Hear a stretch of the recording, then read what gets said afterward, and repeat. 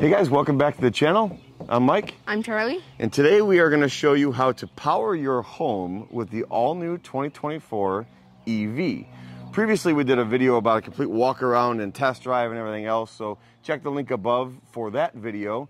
Also check our other channel, Midwest Adventure Life. We show how we wired our home to have an outlet on the outside for a generator power supply, so when the power goes out we can power our home with a generator. But we thought it would be cool to power our home with what, Charlie? The Silverado EV truck. So let's get in and we're going to show you how we're going to power the house with this truck. Ready? Yep. All right. So what we have here is a 30 amp. This is a NEMA L14 30 amp to a 50 amp plug. Our plug that we have on our home is a 50 amp. A generator we have supplies 50 amps. This truck, surprisingly, actually has a 30 amp 220, 240 output in the bed of the truck, which we're going to show. So you'll need this converter, or you'll need some kind of wire to get from this plug in the truck to your home. Now our home, we did wire a RV style generator power input. So we are going to go from this 30 amp, we're going to convert right here to this 50 amp plug. Now it doesn't make 50 amps in here, it's just converting the style of the plug. So you're still, at the end of the day, you're going to only power 30 amps in your home. But that's going to be plenty of power to power lights, refrigerator. If you're lucky enough, maybe an AC unit, depending on the size of AC unit you have. Certainly a furnace. If you live on well water, it's going to power your well. So you can power quite a bit. So we're going to show you how we connect the truck to the home, and then we're going to show you how you activate the truck to actually give it that power, and we're going to walk you through the whole steps. All right, Charlie, why don't you hop in there? What I'm doing, we have a 30 amp plug in the truck, and now you're just going to want to put your cord in here and then twist it, and now it's locked in, and then you can connect your 50 amp cord or whatever cord you're using right into the end of the adapter.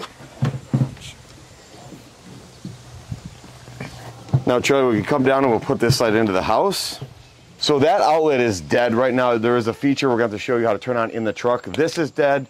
What we're connecting to in the house is dead. All this stuff, there's no power until we flip the breaker in the basement, until we flip this on. So this is, all this stuff is completely dead as far as energy going through it. So Charlie, you're going to connect that to our house. We've installed, and you can see our video, we'll leave a link in the video.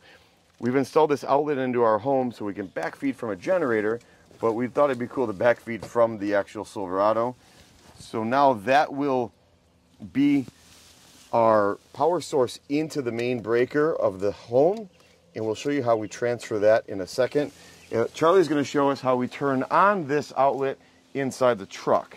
So now that you're in the truck, you want to click on these two switches here, and then go to PowerBase, and now you're going to click Use PowerBase. To use PowerBase, so now you're going to want to turn off your vehicle, which you're just going to take the keys and walk out of the car. And then you can also set up a timer. So after, like, let's say 8 hours or 7 hours, the truck turns off and stops powering your home. So the PowerBase is on now, and it's going to let it run until 20% the reserve range is met. Now keep in mind, when you're running your home or whatever off of your vehicle, you're going to reduce your range of the truck, so keep that in mind. Now that we have everything connected, we're going to go flip breakers and show you how to get this thing powering your home. All right, so here we are at the main panel. In a previous video, we show how we installed this interlock kit. If you're watching this video on Jeeps on the Run, check out our Midwest Adventure Life. We talk about how we wired this for the backfeeding of the generator. So in the event we had loss of power, what we would do, and it's going to go dark here for a minute, is we would turn off the main breaker of the house, so everything's off.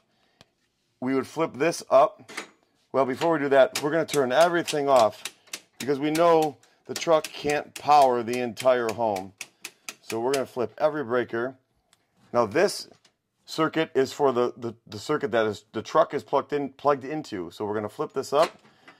We're going to turn that on. So now the truck is backfeeding into the house, and what we're going to turn on here, let's see if we can, here's our sub panel. Well, we have to turn the sub panel up. I know, but before I turn it on, so we're going to turn on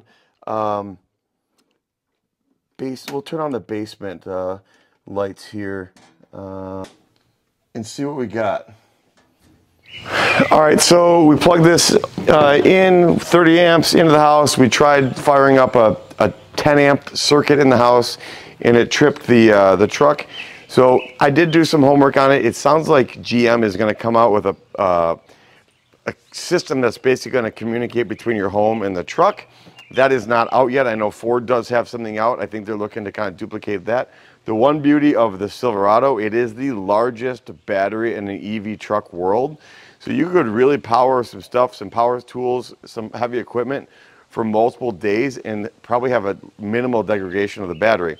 Having said that, this did not work today, and comment below, maybe you know why. My thought is that there is a bonding issue and there's a ground issue that would normally be between a generator hookup and this, and I'm not sure the truck is able to communicate properly, so it doesn't necessarily know how it's hooked up to the source I have here. As soon as you hit the breaker, the truck kind of, its own breaker trips out. So I think it doesn't have the right, this is not the right way to do it. So if you're out there thinking you're going to connect this into your home and back feed, this will not work as of right now anyway. You're going to have to run some extension cords off those 20 amp circuits to your fridge until GM has a different component that's going to communicate between your home and the truck. As always, thanks for watching. We appreciate you taking the time. Please leave a comment, like, and subscribe, and we'll see you on the next video.